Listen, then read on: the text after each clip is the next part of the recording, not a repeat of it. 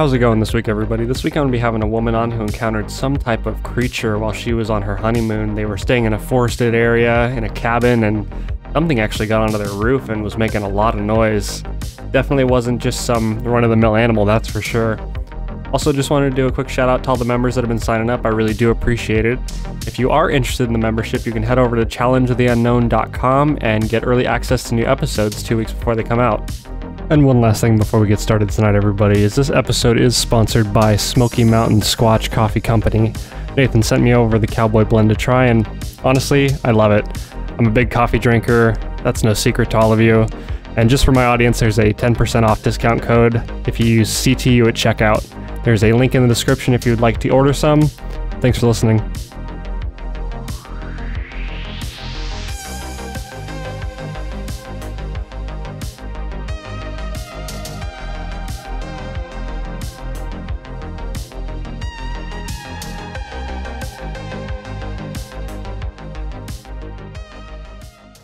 I don't know how to explain it. It was just something cute I was trying to do because it was my freaking honeymoon. So I brought some flowers with me that I had picked from outside my house, and I brought them up and I arranged them in this little bird feeder thing on the porch. And when we went to go to get some groceries and everything after we showed up at the cabin, we put the luggage in and I had done this with the flowers. Once we came back, that wooden figurine or bird feeder thing, whatever it was smashed all over the porch. And I didn't find my flowers until later. They were like 20 feet away in the driveway and just stomped. I mean, I didn't see any footprints, but they were squished flat. And that was pretty strange. And that's how it started. And the first night that we were there, like, nothing really weird happened until we went to sleep. My husband woke up, he said, to something that was like banging on the support beams under the cabin. The cabin overhung part of the mountain, so it was probably the front part of the cabin was probably about 15 to 18 feet off the ground, like rough estimate. And the back of the cabin was more into the hillside. And so he said that something was banging on those support beams under the cabin. And it was hitting the beam so hard that we had a mirror hanging off the wall, and it was like shaking the mirror on the wall. And he was telling me, how much power it would take to shake the entire cabin to have like things on the wall shaking. And he was really surprised that I didn't wake up for this. He tried to wake me up, and I pretty much was just out of it. And he said he heard a very loud bang from right in the middle of the floor of the cabin. There were these very large, like guidebooks to the area sitting on a coffee table. And he said it sounded like someone picked up one of the, like an encyclopedia large. I mean, like someone picked one of those up and dropped it from the ceiling onto the floor. But he said there wasn't actually anything there. There was just a loud bang, like a big book being dropped that came from like right in the center of the cabin at the end of our bed. And he said he was really surprised that didn't wake me up either. So he's trying to wake me up, and this buzzing starts, this noise, and that finally woke me up. And right when I woke up and went out to go find out what the hell it was, it stopped. So pretty much he was starting to try to tell me about the banging, but I was really tired and pretty out of it. So I just kind of fell asleep on him. And that's not normally like me. Normally, I think I would have been more concerned and stayed up and listened, but I kind of just passed back out on him. And I slept really, really deep, which I don't normally do in new places. So the second night, in the morning, we're sitting there talking about the night before, talking about whether it was a bear. And he's like, no way, that was a bear. And it reminded me of that kind of ringing that we had heard. Right when we started talking about it, we heard the noise again. And so we looked behind the TV, and it was a landline telephone. I had actually thought it was an alarm clock, and it was a landline telephone. And so when I answered it, it was like silence, and then these weird bursts of static, and then silence. And my husband was like, no. And he unplugged it and was like, we're not even doing this. We're not playing this game. This is a prank call from somebody that knows the number of the cabin. You know, cabin management has our cell phone number. So he just unplugged the phone and decided that that was going to be it with the phone. So that night we went and we got in the hot tub, and it was covered with, like, not fully enclosed, but we had like wooden slats around 3 of the sides, and then one side was open to the rest of the wraparound porch. And there weren't a lot of lights very close to the side of the porch with the hot tub, because there were a lot of bugs out there in Tennessee, and they really swarmed the lights. So it was kind of dark back there. And there was like a blue light behind us, and it's probably, I'd say, like about the size of a cantaloupe, and it seemed bright, but it didn't really cast like a bright light. And I just really kind of thought it was an LED, and I remember mentioning that I thought it was pretty cool. And it was there for probably about, a couple hours. We were out there for at least an hour and a half, if not longer. And the light was there the whole time. And like right when we decided to get out of the hot tub, it blinked 3 times, and then it just went completely out. And so I remember commenting to him like, yeah, that was kind of weird how that went out. So I wanted to report it to cabin management so they could replace the light, because I like the mood lighting, you know. So the next morning I went out to see if it was on a post or where it was mounted or what I needed to call and tell them that we needed service exactly. And there was nowhere to put a light out there. There were no fixtures, there were no cables, there were no wires, there were no posts. There was absolutely nothing behind that back area of the hot tub besides just wood. It was really odd. I thought that was odd. That's when I mentioned orb. It had to have been, I'm not sure what it was, but it wasn't a light. There was no way it was a light. And we had the bathroom mirror actually looked out into that area directly behind the hot tub. Or not the bathroom mirror, excuse me, the window. The bathroom window looked out into that area behind the hot tub. And you got a really creepy vibe from that window. We made sure, I didn't tell my husband that I felt it because I didn't want to sound paranoid. And he actually made a comment separately to me about it. So we both felt it independently, that we just got this creepy vibe, like there was always something checking us out to that window. So we kept the bathroom door shut the entire time. And that's the same area where we saw that weird blue light from as well.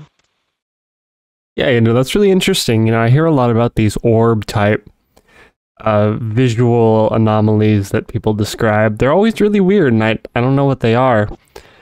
I'm not sure if you're familiar with the whole Sasquatch and light connection that people describe. In my opinion, I think Sasquatch is probably some type of bipedal hominid that we just don't know about and haven't discovered and acknowledged yet. But, the lights thing is well reported, and it's really interesting to me.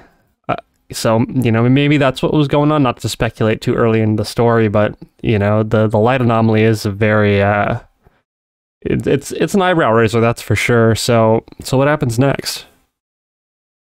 I slept through it all. I slept through a lot of this, unfortunately. Like, I slept like the dead, like I said, which is really weird for me. Normally, when I'm in new places, I'm a very light sleeper, and I slept through all of this. But the next morning after the orb experience, my husband told me that, like, every time he started to drift off, something would bang on one of those posts under the cabin.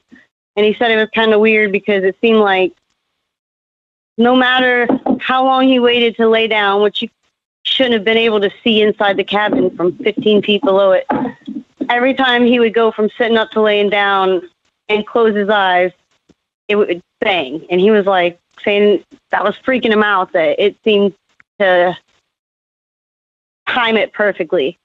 It's really interesting. You know, you've got a lot of aspects of like kind of paranormal stuff in this story, and it's definitely interesting. You know, I hear a lot about the banging and the weird sounds. What do you think that these entities are? Do you think that they're people? Do you think that they're something else?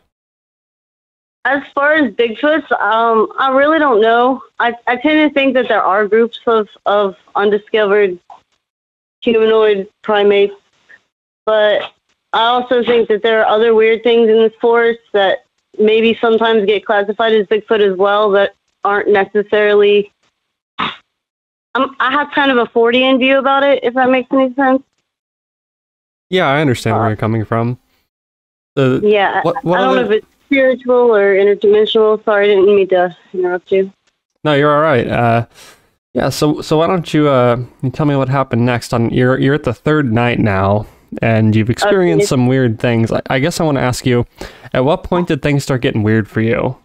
At what point was it like fun For and me, it was the very last morning. Like through the next couple of nights, mainly my husband experienced like sleep paralysis with like this grudge type lady with white dress, like the classic lady in white dress, black hair, black eyes, like black mist swirling around her, and it was like a sleep paralysis type thing where it was hyper real.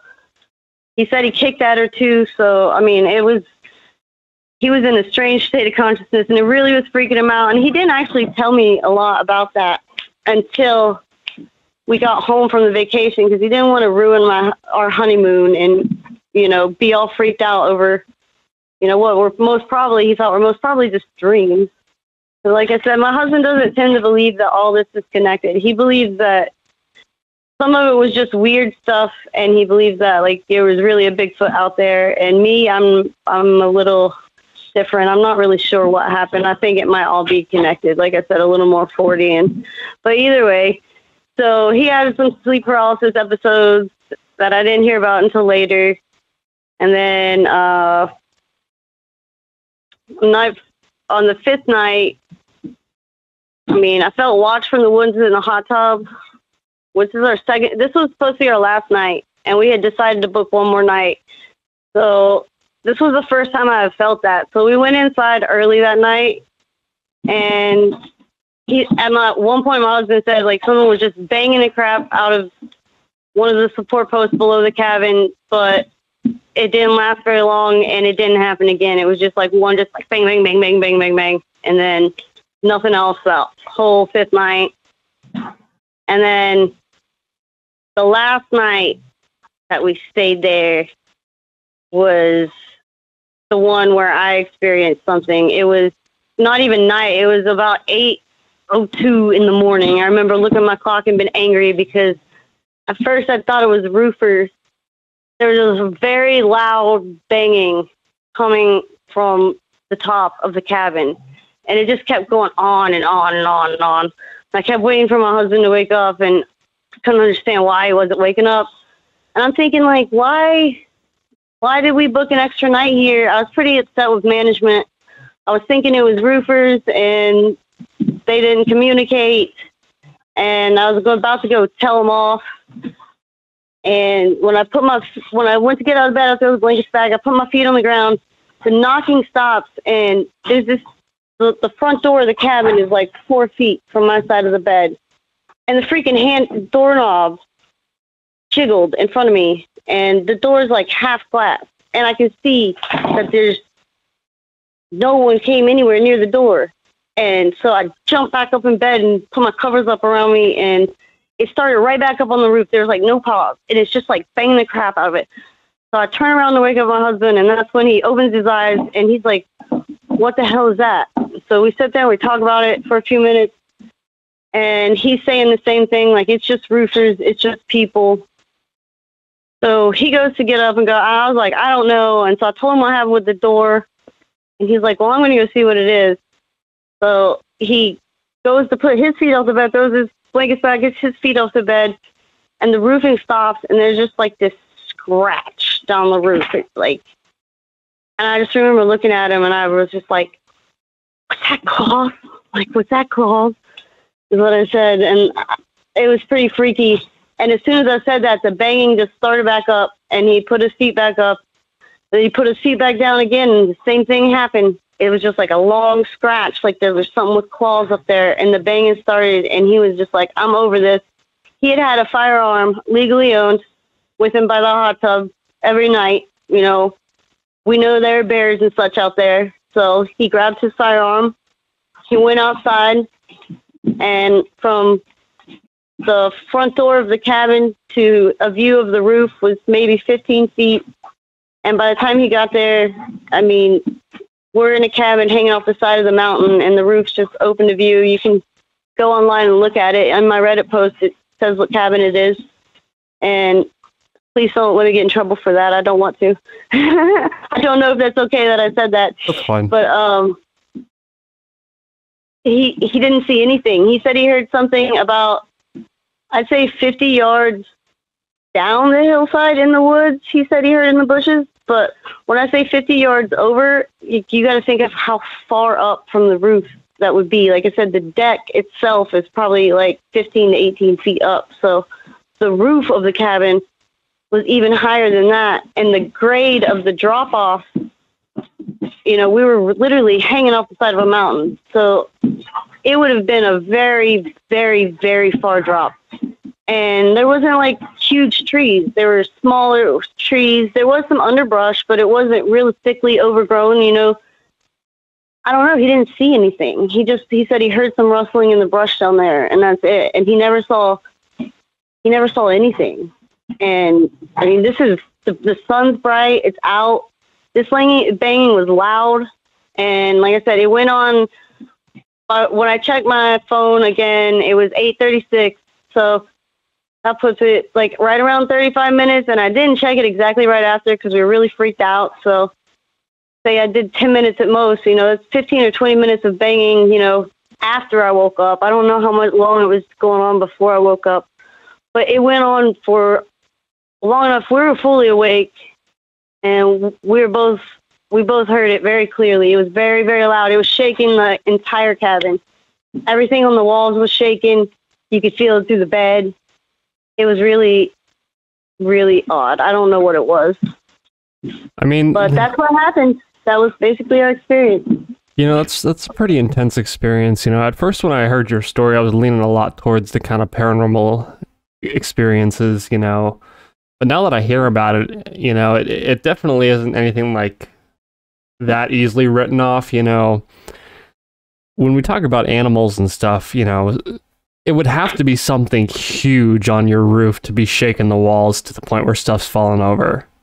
And like what bangs? We were talking about like cougars and bears and stuff. Like this thing was pounding, like boom, boom, boom. Like I mean, maybe we're wrong. We're not by any means like professionals at all. But I can't see any way that a cougar or a bear could make that banging noise. I don't know how that would be possible on a roof or at all, really. They don't have opposable thumbs. Right, and just the consistency, you know, of the sounds is very interesting. Because, like, if you would hear, like, say a cougar jumped up on your roof and went walking across it, you know, it's not going to last for 35 minutes, I don't think, first of all. And also, you know, the cougar just doesn't have the weight. You know, they're a few 100 pounds, but that's not going to be consistent banging for 30 minutes. You know, you're going to hear a little bit of creaking maybe, but not like what sounds like roofers on your roof, you know, hitting something with hammers and walking around up there. So, you know, I don't know. I'm kind of leaning more towards a Sasquatch encounter at this point or something else, you know, because it has to be big to make that kind of noise, whatever it was. And you know, I'm kind of leaning towards that. So I guess I want to ask you what you think it was that you encountered that night. My husband thinks it was a Bigfoot, unless I'm wrong. Last time we talked about it, he was pretty sure he thought that it was a Bigfoot. Myself, I lean more towards like, I would say,